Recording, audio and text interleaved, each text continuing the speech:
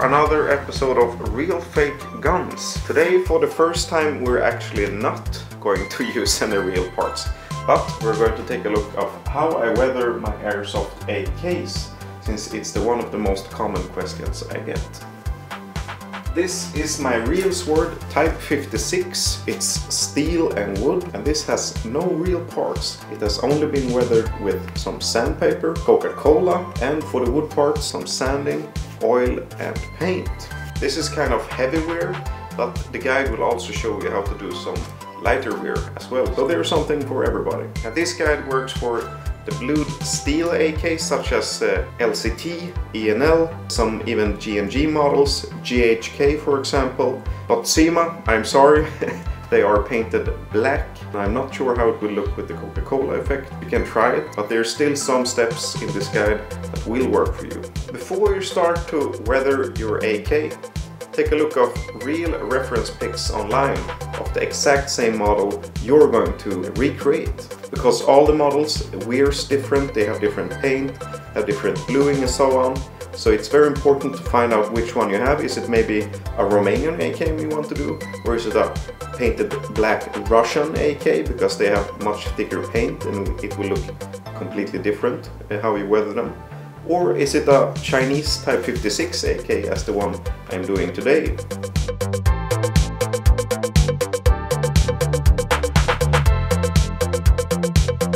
And when I was in Vietnam a while back, I was very lucky to shoot a real one of these. Okay, enough bragging for the internet. Let's get started. So here's the standard real sword Type 56 AK. It has not been modified, it's just a stock out of the box. So this is how it looks. Before I'm going to make it look old and worn. The only thing I've done to it is to punch out the bayonet. This was pretty common to see in the battlefield as well. And this is because it comes with a plastic bayonet. So I'm going to have it removed until I can find a real one. So before we disassemble it, we need to weather it, since this is pretty much out of the box. And something I use when I weather metal, I use very fine grit sandpaper. This is 1200. I would advise to have even higher, but this is the one I have now. And since I'm going to rust it up, it doesn't matter that much.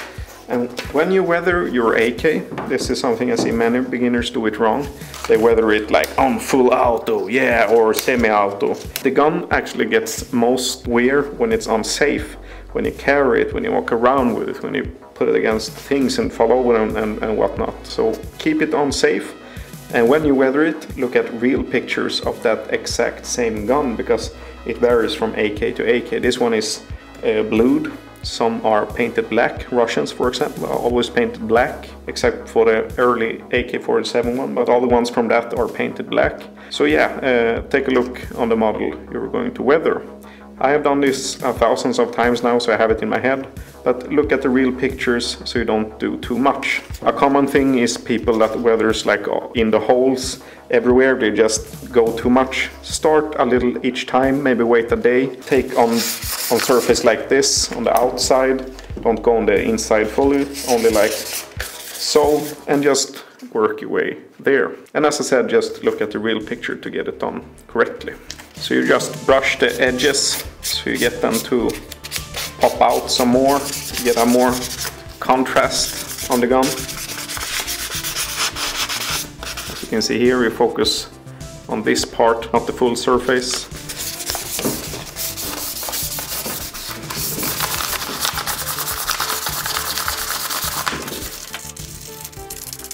Often this side gets more worn, since this is the side you carry against your body, against the magazines and whatnot, and it wears and wears. Since these AKs are very old, it gets a lot of wear here over the years.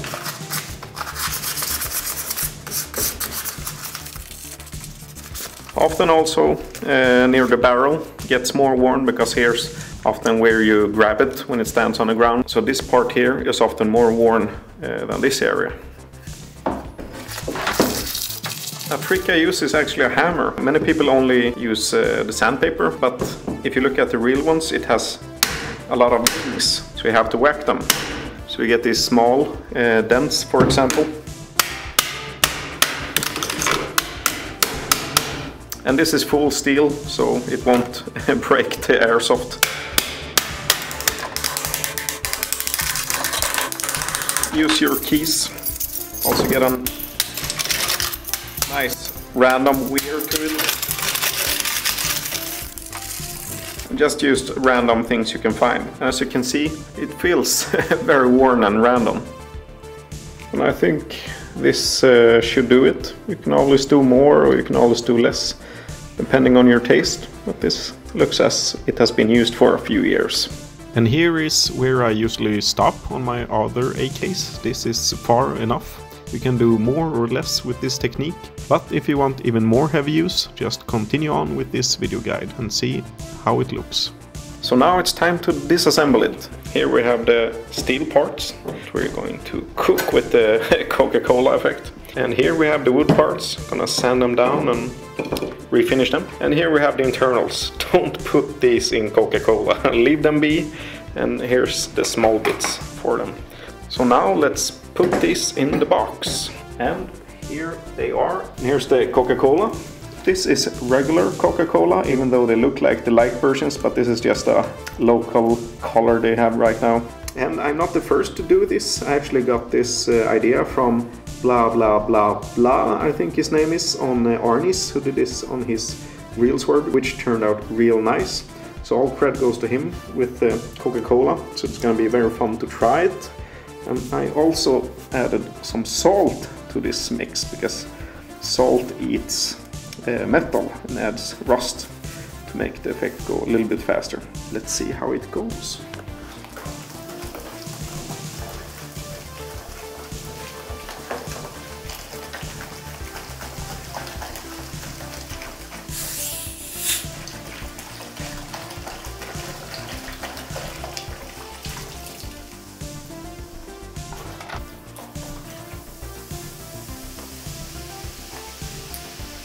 So while we wait for the Coca-Cola to set in, I'm going to remove the finish on the wood parts. I'll start with some lower grit and then continue with 400 grit.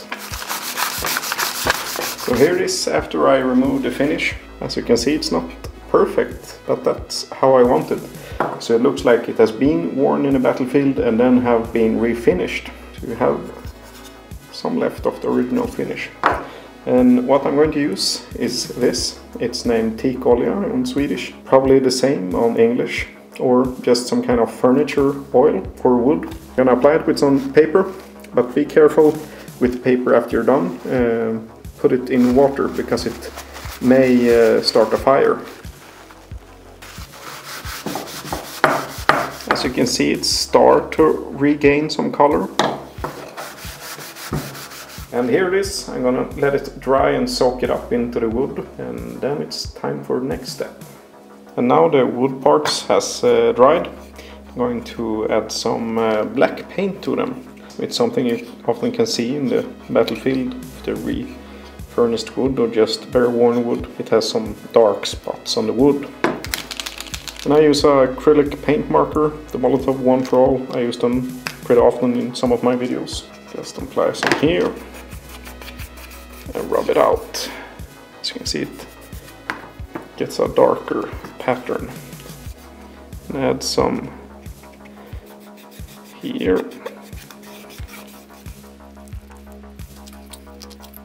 I think this is a pretty nice shade. Looks about how they do on the battlefields. And now I'll just do the same on the other parts as well. Remember, don't overdo it. Do a little each time.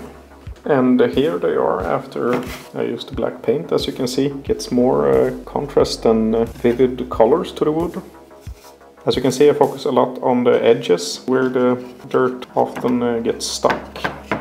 But there is still something I want to add. It's some acrylic paint. This is called raw umber. I also use Mars black sometimes. It's very, very dark brown. And I just water it out. This is something I also use on my post-apocalyptic loadouts. And just apply it like so. And then wipe it off. And it gets a more dirty, worn look. You got some black and you got some dark brown in there. And mixed with the oil, it looks alive. And I'll just continue doing this on the other parts as well. And here it is applied on all the wood parts. It's still wet. I'll leave some of the paint still there, some I've just wiped off to get a natural worn look when it dries. And as you can see, it's a muddy water kind of look on the paint, which looks a lot like the real mud. Okay, so here's the wood parts. What I want to do now, when I'm happy with how they look, I'm gonna use some clear coat matte, so it's not glossy. And this is to keep all the paint on the parts, because it will fall off over time, and I want to keep how they look right now. And this is the Belton Molotov clear coat. They have gloss, semi-gloss and matte. So this is the matte one. And I'll just apply it like this.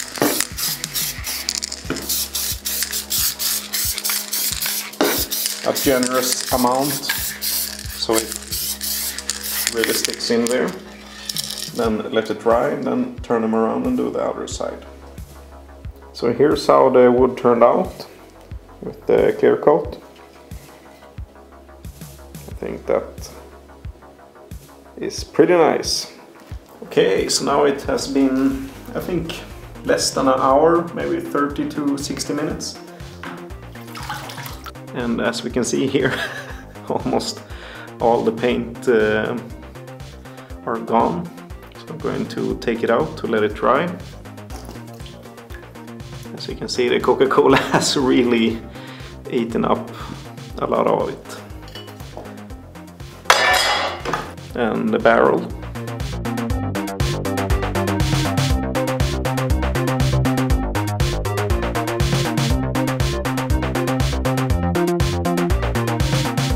As you can see here, I have done a little test assembling. It looks pretty decent, but the receiver itself lost too much of its original color. But I really like the top cover and rear side face and such.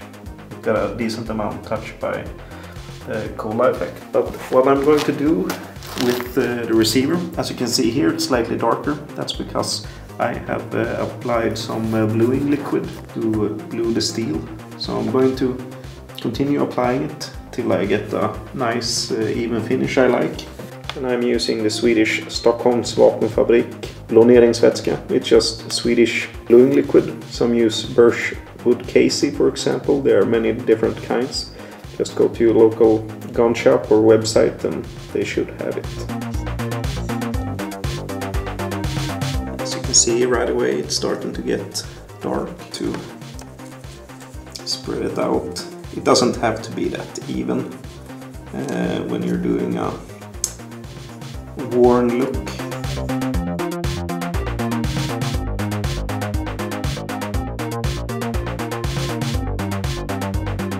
So here we have it assembled again with the wood and all the parts.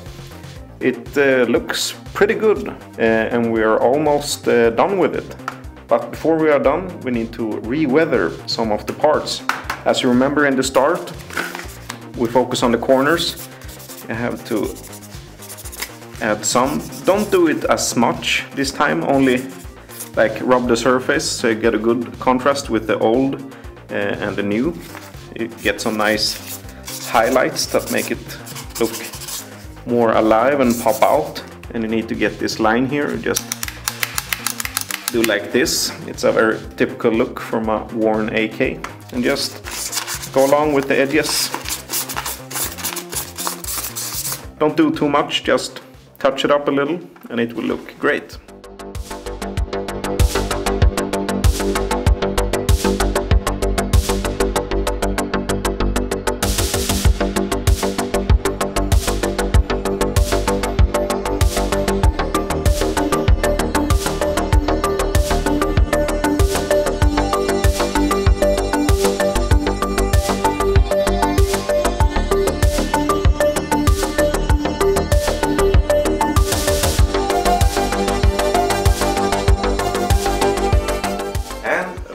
All for today. I hope you learned something. Don't forget to like and subscribe. And if you enjoy my content, please become a patron to help me support me leveling up my video gear so it sounds better, looks better, and so on. I have a link in the description, you can click it and you can become a Patreon. See you next time!